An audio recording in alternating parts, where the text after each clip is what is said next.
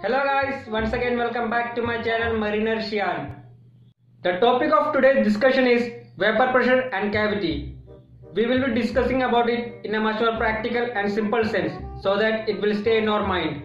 So guys, before going on to the video, if you are new to this channel, you know what to do. First of all, we will be talking about vapor pressure, and as the video unfolds, we will be talking about cavitation. So let's go. First is first, vapor pressure. As the name suggests, vapor of the fluid which exert pressure on the surface of the fluid is known as vapor pressure. As the temperature increases, the vapor pressure of the fluid is also going to increase. As we all know, pressure and temperature are directly proportional to each other. The molecules present in the fluid will gain energy as the temperature increases. So, the molecule will try to escape from the surface of the fluid. As it escapes from the surface of the fluid, the molecule will exert pressure on the surface of the fluid. As the pressure, that is the vapor pressure of the fluid, increases as temperature increases. As we have already discussed, pressure and temperature are directly proportional to each other. Now talking about vaporization. Vaporization will continue till the vapor pressure of the liquid is less than the pressure above the liquid surface.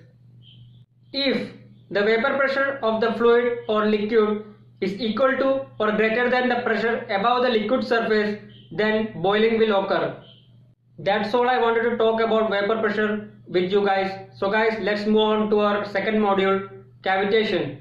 Before going on to discuss cavitation, if you have not watched my previous video regarding centrifugal pump, characteristic curve and priming, please go to my description below and watch it so that you get your basic done.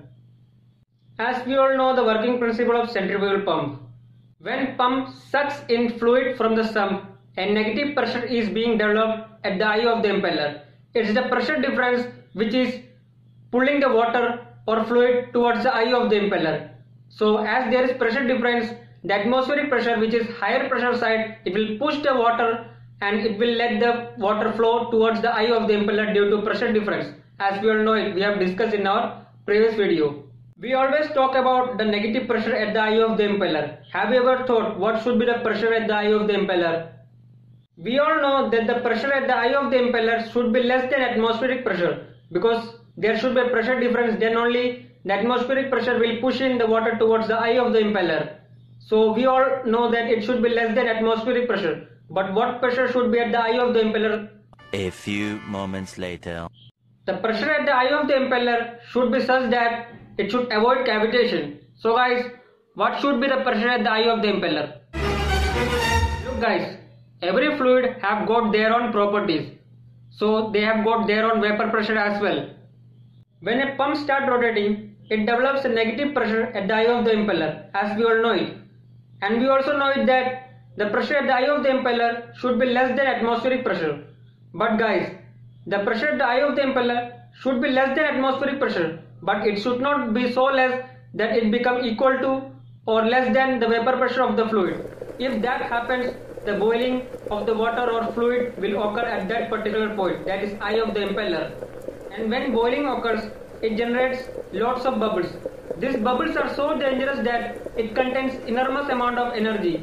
And when these bubbles comes in contact with the blade or impeller, it will explode. As it explodes, it will cause cut, erosion and cavity at the blade and surface of the pump. Whatever the damage being done because of this process at the eye of the impeller and blade and surface of the pump is known as cavitation. And cavitation is known as the death of the pump. The performance of the pump is hugely affected by cavitation. I really hope that you understood the fundamentals of cavitation and vapor pressure. In the next video, I will be talking about NPSH, that is net positive suction head. If you like this video guys, press on the like button and share with your friends as well. So guys, see you all next time with much more interesting videos like this. Wait, if you have not subscribed my channel, press on the subscribe button and press on the bell icon for future notification. See you all next time with much more interesting and technical videos like this. See you all next time. Thank you and have a nice day.